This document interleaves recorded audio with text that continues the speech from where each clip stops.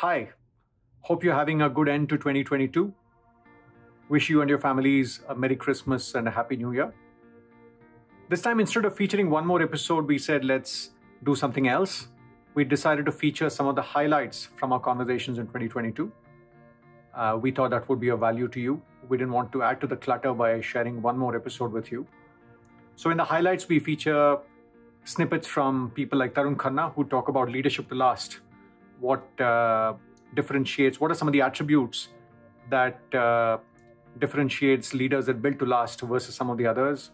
We have David Bradford of Stanford talking about this concept of staying on the same side of the net, which I think holds the key to 80% of interpersonal grief that we all experience. I think whether it's a professional life or personal life, that one thing could make a big difference in the way we have conversations and how we can be productive. We have Raghu Anantanarayanan, who studied Indic wisdom for more than 4 decades, talking about the distinction between doing and being, where one of them is regenerative and the other is depletive. We have Dan Pink talking about why, paradoxically, research studies show that bronze medalists are often happier than silver medalists. So these are just 4 excerpts, but many more like these. Hopefully you'll find them of value as we round off the year and as you reflect and prepare yourself for 2023. As we move into the new year, we are excited about some of the projects that we are working on.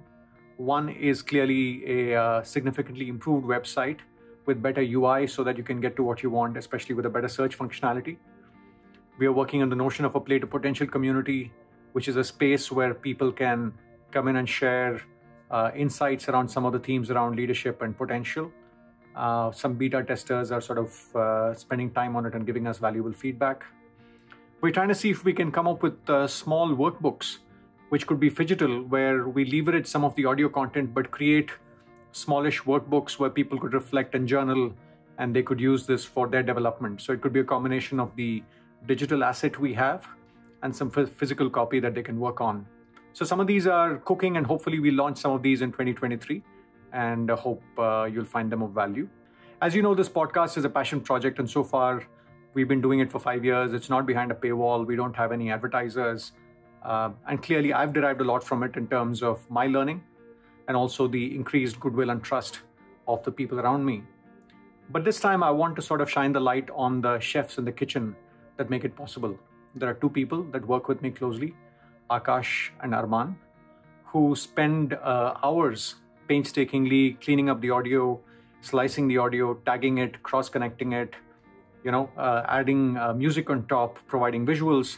So there's a lot of effort that goes on beyond just having the conversation, which makes it easy for you to consume the content.